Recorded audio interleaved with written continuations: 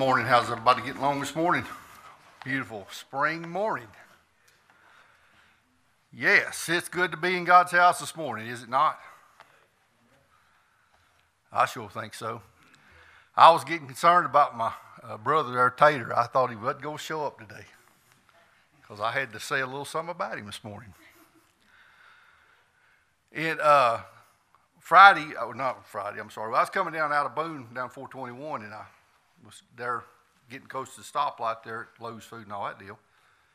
And I kind of look over and I see a yellow truck. I said, pulled up a little bit, eased up. There was my brother Tater. We conversed back and forth a little bit, and his buddy, I don't know who his buddy was, but he was giving me just down the road, Keith Mitchell stuff. But I pulled off, and it dawned on me, I said, something just ain't right here. I said, there sits my brother Tater in a Ford pickup truck, and I'm driving this old Chevrolet truck. This just ain't right. And it made me realize and thinking, though, about today in church. And thinking about how, where are we at? Are we in the right place? Are we where we should be? And over in Genesis, chapter number 3, verse 8, the Bible says, and they heard the voice of the Lord God walking in the garden, and in the cool of the day, and Adam and his wife hid themselves from the presence of the Lord amongst the trees of the garden.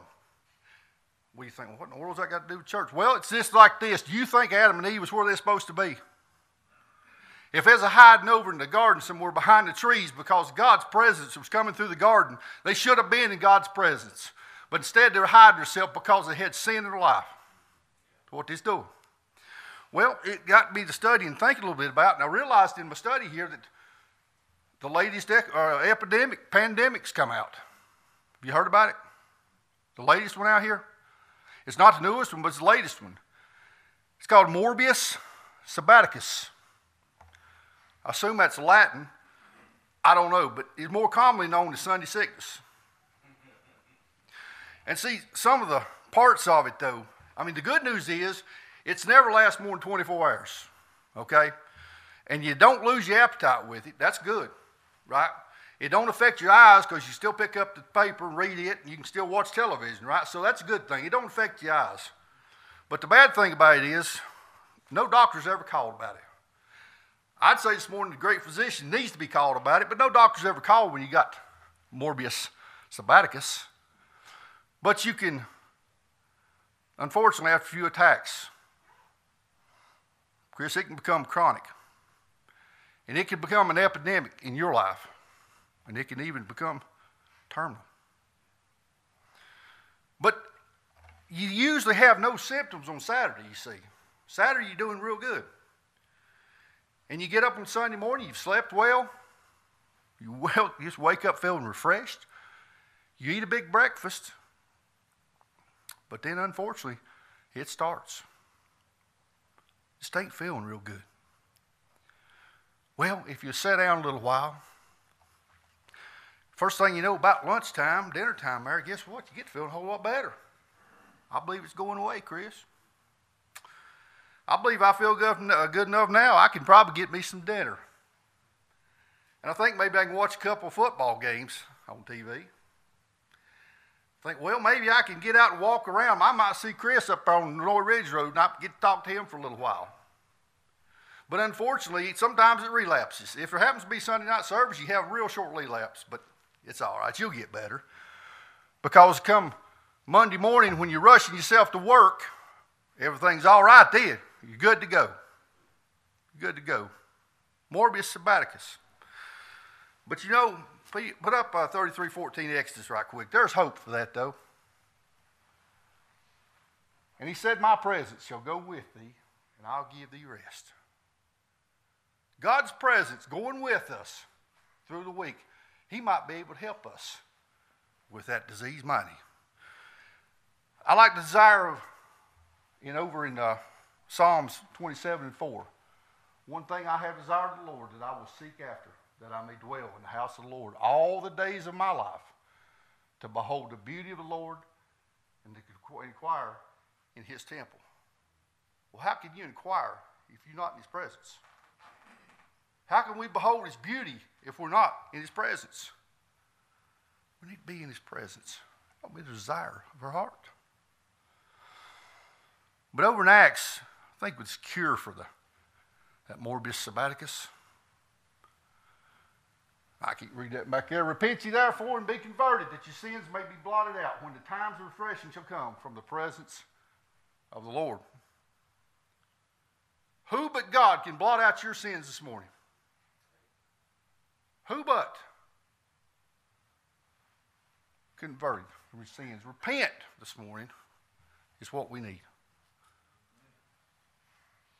The world's not going to be in this church, guys. I mean, unfortunately, we try to go out and try to woo them in.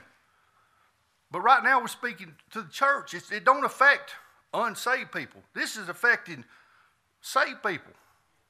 It affects those people that should know better. But amazing this morning, every one of y'all somehow didn't come down with that sickness this morning. Ain't that amazing? We're in God's house this morning. I thank him this morning. I've heard people as they get older, and they get troubles and things, and they can't come to church, and the desire of their heart is to be in church. The privilege we have to be in church. We're healthy, our heart's beating, we may be a little achy, whatever, but we're here. Why do we let these opportunities that God gives us slip away time after time when we could be in the presence of our Savior?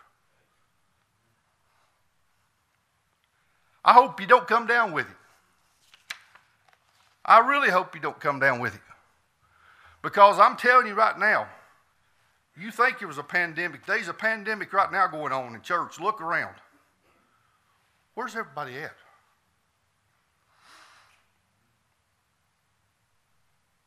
Thank God you're here. And I bet Roger Elmore's got a message for us. Will burn a hole in us. And I hope it does. Because today we can behold the beauty of our Savior and what he's done for us in the presence of him for our entire life, each and every day. So now let's get ready for church.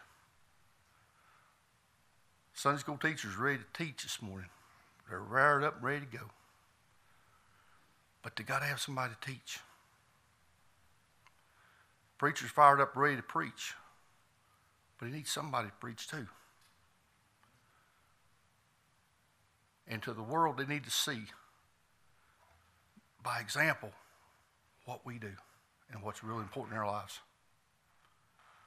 Because you'll show what's important. You really will. Prayer requests this morning. Let's pray in for Sunday school teachers getting ready to stand and teach. Mackie, she brings children to church. Preacher Roger, we're praying for you too. Anything else, we're going to pray. We're going to Sunday school.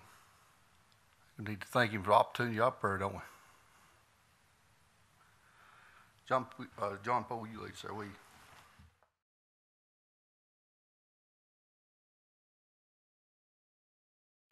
Good morning.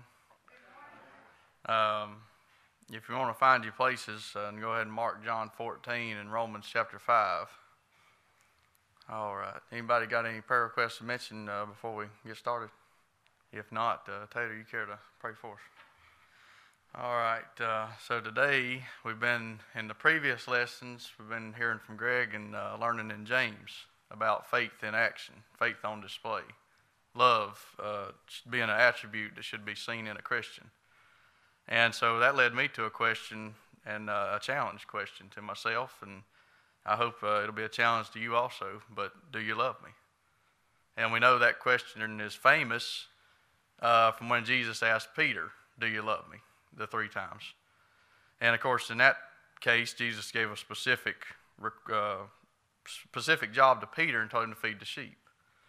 But this, going back here to John chapter 14, I wanted to start there in verse 8, and Philip asked a question here.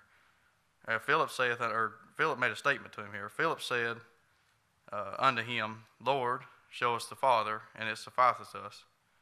Jesus saith unto him, Have I been so long time with you, and yet hast thou not known me, Philip?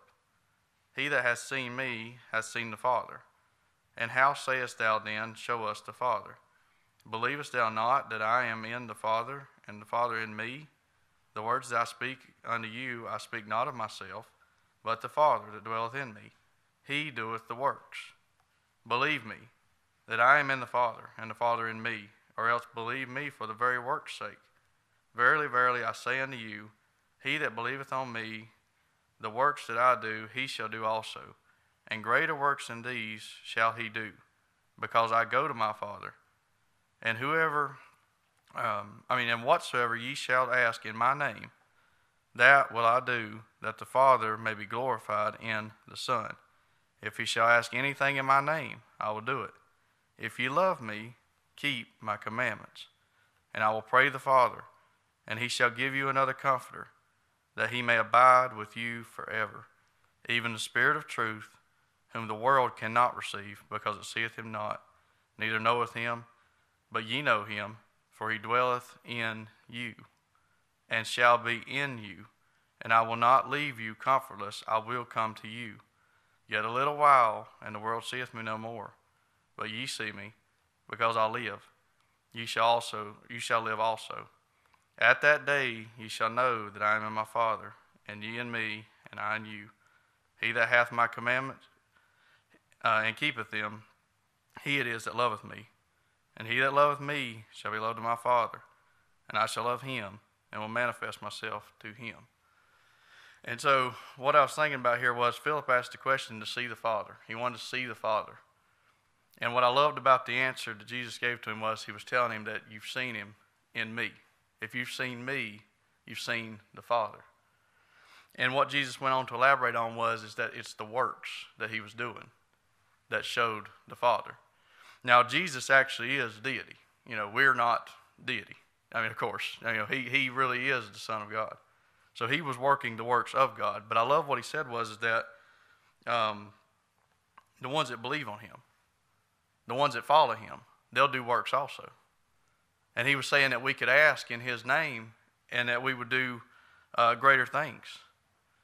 And what I loved about this was I believe that this has been taken way out of context in a lot of cases where people think that they can just ask, whatever, and it's just going to happen. It's the ideology of whatever I do, as long as I got enough faith, it'll just happen. And the problem with that is you're assuming that your will is in perfect alignment with God's will. Now, when your will is in line with God's will, you can do incredible things because it's not your will that's being accomplished, but his will. And when it's done for his will and for his glory, to reveal him, that he may get all the honor, Christians can do amazing things. And so what I loved about this was he gave them a challenge, though, also here in verse 15. It's kind of the one that challenged me. If you love me, keep my commandments.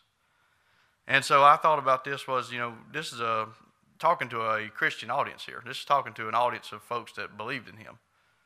And the keeping of the commandments. Now, I think this could actually be misunderstood also. I think there's, yesterday at the Apple Festival, I had some individuals try to tell me about their version of religion.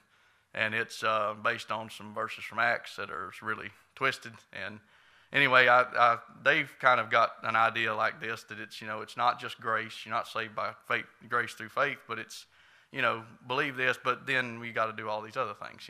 That's their basis of system. The problem with that is that's not grace. It's grace and faith, and really faith is not a big thing.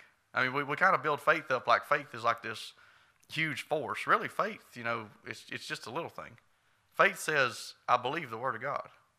Faith is what it takes to just believe. And really, that's not doing a lot. That's really not doing anything. When we just believe what the Word of God says and then act upon it, then I'm trusting God to supply the power. I'm trusting God to fulfill his word. I'm not doing anything. I'm just trusting and just acting on what he said. So when it said, keep my commandments, what I mean by misunderstanding is this is not talking about keeping the law. This is not talking about keeping a perfect law. In Christ, you have perfect positional righteousness with God. He fulfilled the law. But I said, keep my commandments. So as I studied it out and I found some places, one thing about Jesus' commandments is, Jesus gave us some commandments to follow as Christians nowadays. And in Matthew 22, verses 34 through 40, you'll find it says, but when the Pharisees had heard that he had put the Sadducees to silence, they were gathered together. Then one of them, which was a lawyer, asked him a question, tempting him, and saying, Master, what is the great commandment in the law? Jesus said unto him, Thou shalt love the Lord thy God with all thy heart, with all thy soul, with all thy mind. And if you read it in Mark, you'll see the word strength there also. And then 38 says, This is the first and great commandment. And the second is like unto it, Thou shalt love thy neighbor as thyself. On these two commandments hang all the law and the prophets. So what I was thinking about here was, Jesus said, if you love me, keep my commandments. So what I take that to mean is, and for a Christian, if you want to keep all the commandments of God, then in Christ, love God with all your heart, with all your soul, mind, and strength. And these are not necessarily individual pieces, but it's saying that with everything that is in you, every bit of you, everything you own, everything that you are, everything that you think, love God with everything that you're made up of first. And in doing that, you're going to get your will in line with His. Because when it's about Him, when it's all about Him, and it's not about me, then my will becomes His will. And His will is what needs to be getting done, because His will is for salvation. His will was to save sinners. His will is to redeem this creation. His will is to bring us into His kingdom, into real perfection in His presence. That's His will. And His will needs to be accomplished, not mine. Now, the second part about that is, it's going to be easier to fulfill the whole law and do the second part of that when you got the first part of it right. If we don't have the first part of it right, and our will's not towards God and towards His glory and all about bringing Him glory and honor and doing His will, then the second part's going to be real tough, because we're going to be worried about ourselves. But it says, love your neighbor as yourself. So when we're living in a place of total dependence on God, when we're living in a place where everything we're doing is seeking to love, honor, and glorify the Father, when that's our heart's desire, then we love others as ourselves, which means in that case we want to tell them about what the Word of God says. We don't want to leave them in error. We don't want to let them continue in a path of destruction. And that's showing love. The world out there says that love is somehow this idea of making somebody feel better, or you affirm somebody, or I've got a cousin that's mixed up in some it's just foolishness what it is. And the bad thing is that she's got a boyfriend that's really close to her. And the problem is, even though he has her ear, and he's a decent fella, he won't rebuke her for this foolishness that she's in. It does upset me, because she just tunes out everybody else, and she thinks everybody's just against her. And it just aggravates me when I see somebody that's got somebody's ear, but you just won't take that. You won't take that opportunity. And so what I'm trying to say is, how's that love? Is what I'm asking. The world says that you just affirm somebody, let them be how they are, ease their mental burden, let them enjoy, be whatever, go along, get along, that kind of stuff. How's that love? I just love somebody to explain it to me. How's it love? Because ultimately what you're going to do is, you're going to let that cut them off from the Word of God. You're going to let it cut them off from the people of God. You're going to let them cut it off. Eventually it's going to cut them off from God. I mean, we can't continue living in this worldly system and living in sin and ever be in the presence of God. Sin for a Christian even. So a Christian, one that's been heard the gospel, believed the gospel, repented and believed the gospel, and then goes back, it falls into sin, it'll cut you off in fellowship. Sin is a horrible thing. I mean, we see it laid out so much in Scripture. Anything that's sin will cut you off from the Father. It'll keep you from seeing Him. It'll keep you from living in that peace that you can that God will give when your mind is stayed on Him. So what I'm trying to say is, the first one, love the Lord your God with everything that's in you, and then love your neighbor as yourself. The first thing in loving neighbors, those that are around us, we need to correct them in a loving way. When somebody's in error, we need to show them that the Word of God says that this is wrong. It's not my opinion. It's not what I want. It's not what I think. But I need to, when we see our neighbors in error, we need to let them know, this is not right. This is not going to lead to a good end. That is showing love. And then what we can do is, that's why I wanted to bookmark Romans chapter 5. We can tell them something greater, though. When we tell people about sin, we need to tell them about the solution. Romans chapter 5 is where you can tell of what the Lord has done to remedy that problem. Because ultimately, a person can't love God if you come to somebody and you just tell them they're a sinner, you just tell them they're going to die and go to hell, you just tell them, if you tell them all the truths that the Bible reveals about people that live in sin and people that are sinners that are cut off from God, I don't think that the human condition is going to have much love for God in that way. I would say that it's probably going to cause a hardened heart. It's probably going to cause anger and fear. But here's the thing I love. We can take them over in the book of Romans, and we can show them then, like Romans 5 says here, therefore being justified by faith, we have peace with God through our Lord Jesus Christ. And there it is. There's your solution. People lost in sin, the world lost in corruption, you can have peace with God. And now what I'm trying to say here is, if we as Christians are not living a lifestyle that has God first, if we're not living a lifestyle that seeks to honor Him with everything that we are, if we're not loving God with all our heart, soul, mind, spirit, strength, if we're not loving Him with everything that we are, and we're not living in this peace, this real peace, not the people walking around with the weird smiles on their face and, that peace that they build up in their religious motives, but I'm talking about when we walk in peace, the peace that God gives, that even when we're in these times of storms and tribulations and trials, you have peace. When that kind of peace, when we walk in that and we show people that that's real as Christians, you have a powerful testimony then. You got something that's real, something that they can't argue against, something that they say, how can they endure this and live in this peace? Because it don't come from us. It don't come from within. It's something that comes from outside. And we have it by faith through the Lord Jesus Christ. And that's ultimately where everything ought to revolve and center around in our gospel message. It ought to revolve around Christ. Everything's around Him. His atoning sacrifice, His propitiation, everything is around Christ. And just to make another example out of that fellow talking to me yesterday, that was the problem with their gospel. Their gospel was a work-centered gospel. They promised peace. They promised ease of life. All this stuff. It sounds good to the human ear. Community, love, fellowship, all this stuff they promise revolved around works. Revolved around, they don't tell you to repent of sin. They would tell you to repent of your occupation. Apparently, your job in the capitalist society, that's, a problem. Apparently, you can't use that for the glory of God, because it's wicked. So they don't tell you to repent of sin, repent of your occupation, because ultimately it's kind of interesting. They don't want you to give away the money, they want to give that to them. But so anyway, the point I'm getting at is not to get too far off, but that's other religion. Other religion, it revolves around works. It revolves around self. It revolves around, I got to do this, I got to do this. No, it's God working in us. And that's what I love about Jesus over in John 14. He told them about that. It was the Father working in Him. And then as we are connected to the Father through the Son, then we work the works of God. When our lives are linked with Him, then we do the things that God wills. And we do it according to how He would receive glory.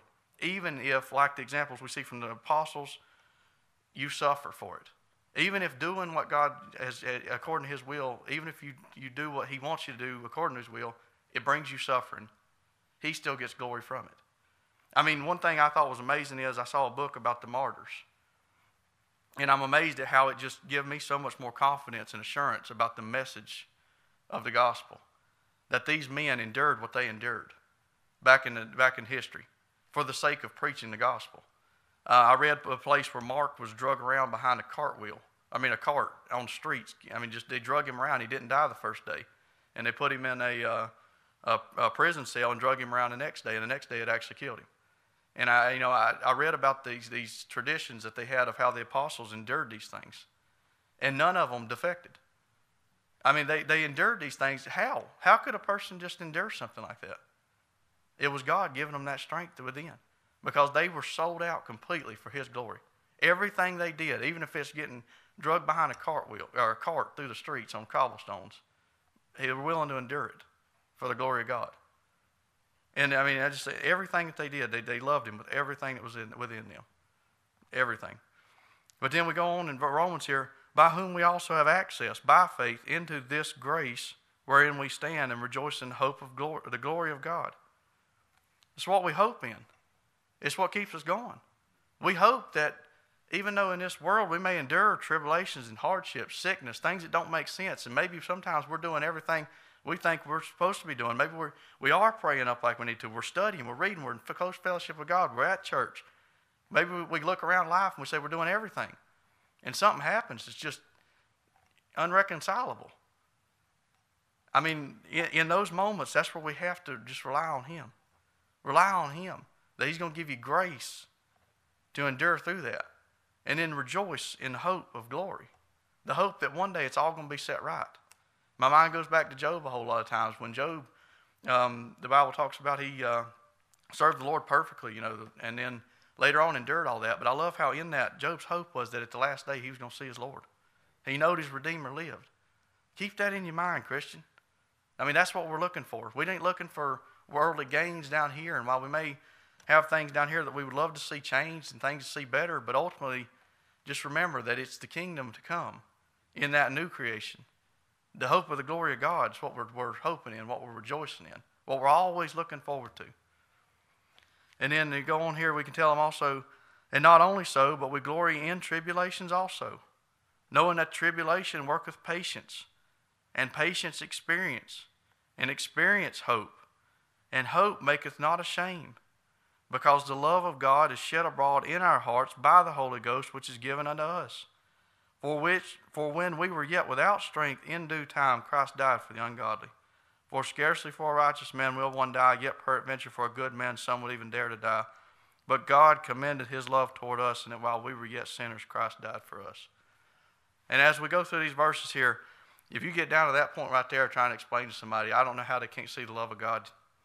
And if we talk about that in tribulations, if we as Christians can live a life that says, everything I'm doing is for the glory of God.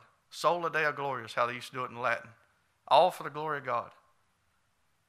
When we live that kind of lifestyle, loving him with everything that we are, and then loving our neighbors also with a sacrificial love that says my goal in life, what I want to see happen is God be glorified.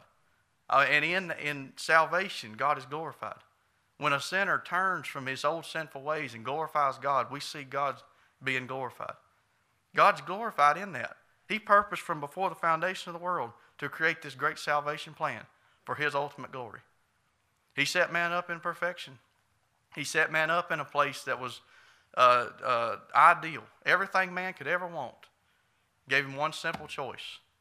And man chose wrong. Man chose wrong. But I love how God, in his great mercy and grace, and ultimately for his glory, chose to do it the way he done it. I love it. I mean, the more I learn about it, the more I love it. Man fell, and a lot of people may dispute about things of, well, what if they hadn't? What if they? Well, I like how one fella said it. They did. And so that, ultimately, that's how the Bible said they did, and God knew they was going to always. So then, there's our answer if people want to know background. When we're witnessing, if people want to know background, why is everybody a sinner? Well, we can go to the first 3 chapters of the Bible, and there's your answer. That's what God said. But when we endure tribulations, when we endure, the reason things are like they are is now when we endure these things, when we endure the trials, the tribulations, the suffering, whether it be physical, mental, financial, whatever it might be, when we suffer and go through tribulations, but through it all, we do it with patience. We learn experience. As we go through that, we get more experienced as we do that more and more. And that experience produces more hope. And I'm just saying, I think what this is meaning here is that it's talking about a growing process. Endure tribulations, learn patience, gain experience, and all that is producing hope. And what I love about this one phrase here is that hope maketh not ashamed. This is the one that just stuck with me right here. Hope maketh not ashamed. What I love about this is that you're not going to be ashamed in the end. You're not going to be put to shame because God's not going to let you down. He's faithful who's promised. He's faithful. He's proven it so many times. Every day that we see the sun come up, run its course, and go back down, and all of nature and creation is still sustained, we see his faithfulness. He's been doing that every day for years and years and years and years. It struck me one morning when I woke up. I was thanking God for my breakfast, and a thought struck me that I have never been hungry a day in my life in 28 years. I ain't been hungry a day in my life that I didn't choose to be. I mean, and I'm saying just a testament to his faithfulness. I mean, if he don't give the increase, it don't matter how much we scratch around the ground. And his faithfulness. But hope maketh not ashamed. No matter what you endure, and no matter what trials and tribulations you have to go through, do it for the glory of God, and in it, rest in him and trust that he's going to give you peace to get through it. As long as your goal and your will is to bring him glory in it. Trust in that. And he's not going to make you ashamed. Because he's not going to allow his name to suffer reproach. He's not going to. He leads us in the pathways of righteousness for his name's sake. He's going to lead us in a path as one of his children in a way that would bring honor and glory to him. And so we can endure things knowing that hope maketh not ashamed. We're not going to be ashamed in the end for serving him. Because the love of God is shed abroad in our hearts by the Holy Ghost. And I love this part here, though. That fella just mentioned it once more. This is one thing I thought was just really tragic about their doctrine. They never once mentioned the third person of the Godhead. They talked really favorably about the Father and the Son, but they denied, as far as I could tell, they denied the Holy Spirit. And here's another one. We can't do this on our own. We can't do and fulfill those two commands. Love the Lord your God with all your heart, soul, mind, strength. And love your neighbor as yourself. A man cannot do that in himself. In fallen corruption form, a man can't do that. They can make false forms of it, and they can do what they think, and they can alter the scriptures and make doctrines to make it look like they're doing these things.